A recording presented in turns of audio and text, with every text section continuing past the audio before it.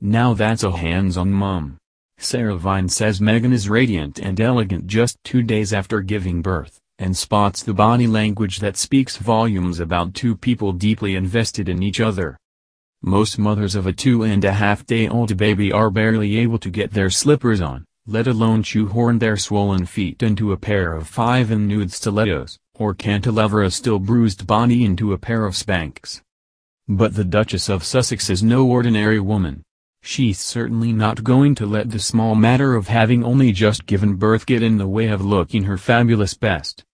And so it was that with not a hint of support stocking in sight, looking about 24 as opposed to her actual age of 37, she introduced Archie Harrison Mountbatten-Windsor, every inch the superstar.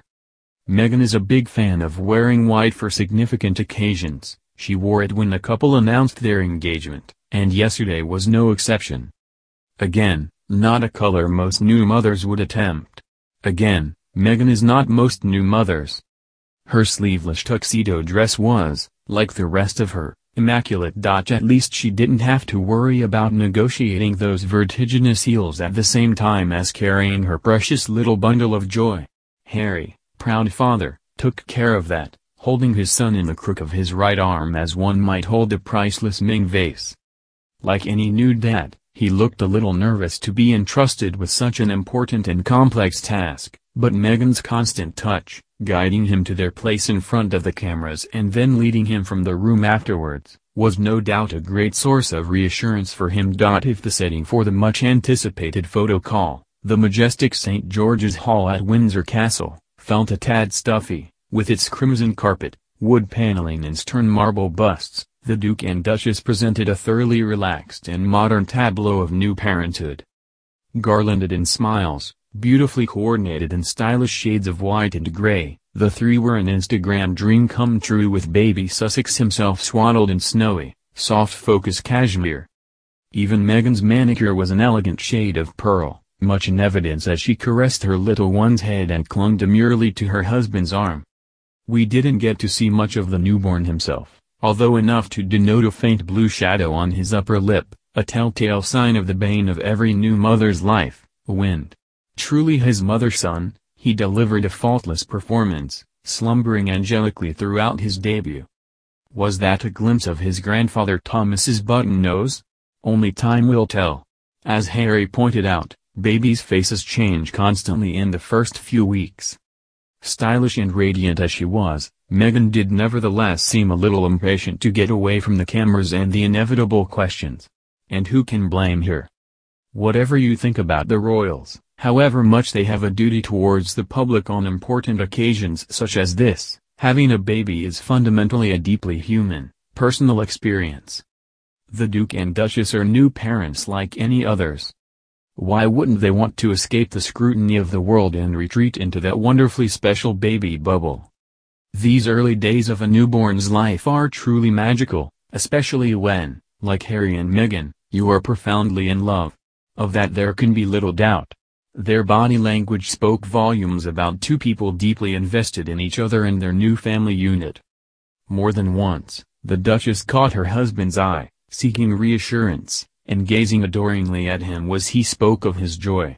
Likewise, he gazed down at her, clearly in awe of his wife. Unlike the occasions when Prince William introduced each of his 3 children to the world on the steps of St. Mary's Hospital, Paddington, this felt like a much more private, more intimate moment. Perhaps it's something to do with the secrecy surrounding the details of baby Sussex's arrival, but also maybe to do with the nature of Meghan and Harry's own relationship with the media, which is so different from that of William and Kate's. The Cambridges have always been much less fussy about their public image. They've always been happy to fall in line with convention when it comes to showcase royal moments. Meghan and Harry are different. They are determined to do things their way, to establish a new modus operandi, to rewrite the script to suit them and ensure the pressures of public life don't undermine their very happiness. It looks like they might just be succeeding.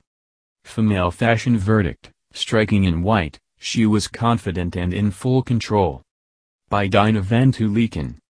Many new mums might spend the first 6 months after the birth of their child in tracksuit bottoms and oversized t-shirts. But a little over 48 hours from bringing Archie into the world, the Duchess of Sussex stepped out in a striking white, yes, white, dress designed by Grace Wales-Bonner, a rising talent on the fashion scene, and an elegant pair of Manolo Blahnik suede court shoes to introduce her baby. And she looked incredible. While many celebrity mums would have you believe your figure returns moments after giving birth, the Duchess didn't try to hide her bump, knotting the belt of her double-breasted tuxedo dress neatly above her tummy. The dress bore a resemblance to the white wrap coat by line, the label she wore at the announcement of her engagement to Harry in November 2017. She went for a familiar style from the fashion world's favorite new designer. Just last week Wales-Bonner was awarded the BFC Vogue Fashion Fun Prize, and, clearly, feels very comfortable. Meghan was positively glowing. Where most in her situation would have looked shell-shocked, she appeared confident and in control. And she used this opportunity, where she knew the eyes of the world would be on her, to showcase a young British designer.